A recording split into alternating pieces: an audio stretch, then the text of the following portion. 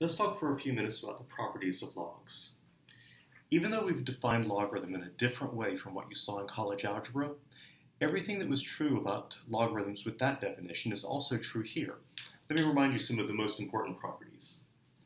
First of all, natural log of 1 is 0, and natural log of e is 1. And you might remember that e is the number which is approximately 2.7. A third property is that natural log of e to the x is x. In other words, the exponential and logarithmic functions are inverses of each other. And another way of saying that is that natural log of x is equal to c if and only if e to the c is x. So this gives us a way of switching back and forth between logarithmic form and exponential form.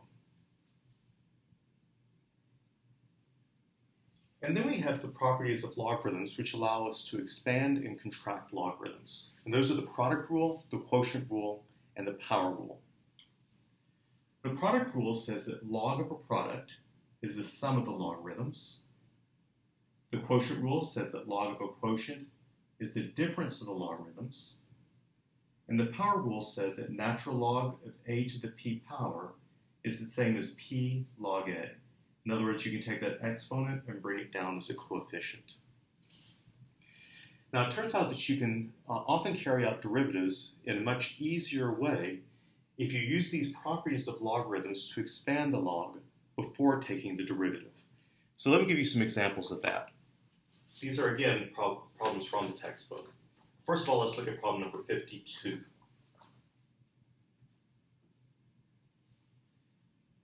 Here we want to take the function y equals natural log of t times t plus 3 cubed and find its derivative.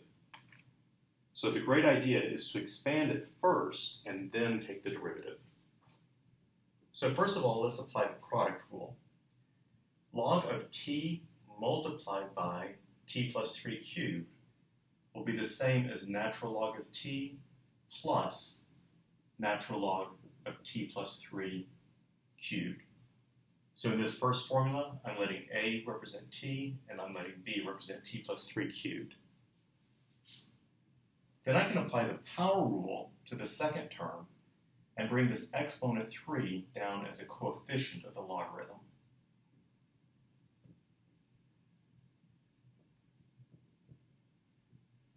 So the original function is equivalent to this function. And now, let's take the derivative. The derivative of y with respect to t will be the derivative of log t, which is 1 over t, plus 3 times the derivative of t plus log of t plus 3, which is 1 over t plus 3, times the derivative of t plus 3, which is 1. In other words, I get 1 over t plus 3 over t plus 3. And that's way easier than differentiating this original function using the chain rule.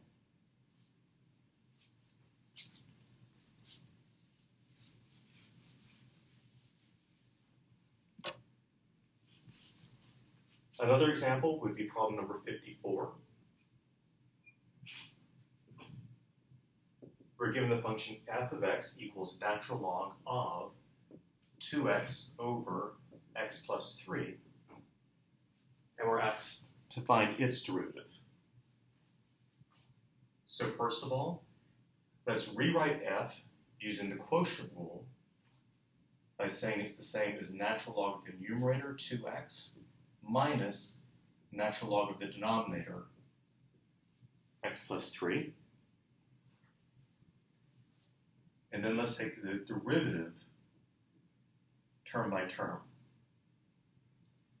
Remember, the derivative of log of u is u prime over u.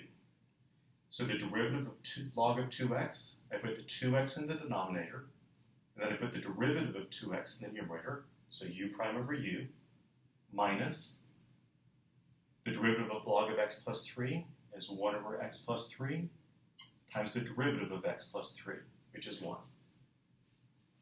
And I'm pretty much done. I'll just cancel the 2's in the first fraction. So 1 over x minus 1 over x plus 3.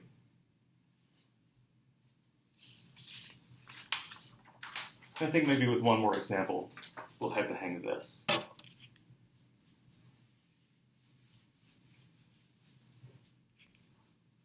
This is number 51.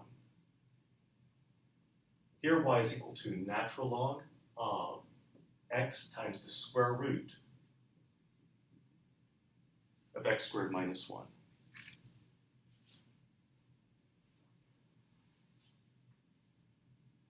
So first let's expand this using the product rule.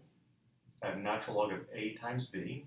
This will be natural log of a plus natural log of b.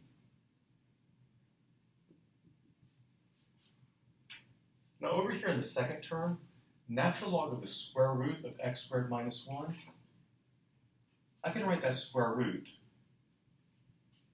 by using the 1/2 exponent. And then I can apply the power rule over here to say that this is 1/2 natural log of x squared minus 1. And now I think that we're ready to take derivatives. So the derivative of y with respect to x is the derivative of log of x, which is 1 over x, plus 1/2 times the derivative of log of x squared minus 1. So the derivative of log of u is u prime over u. So I put u in the denominator, and I put its derivative in the numerator. And the derivative of x squared minus 1 is 2x. I can simplify again by canceling 2's.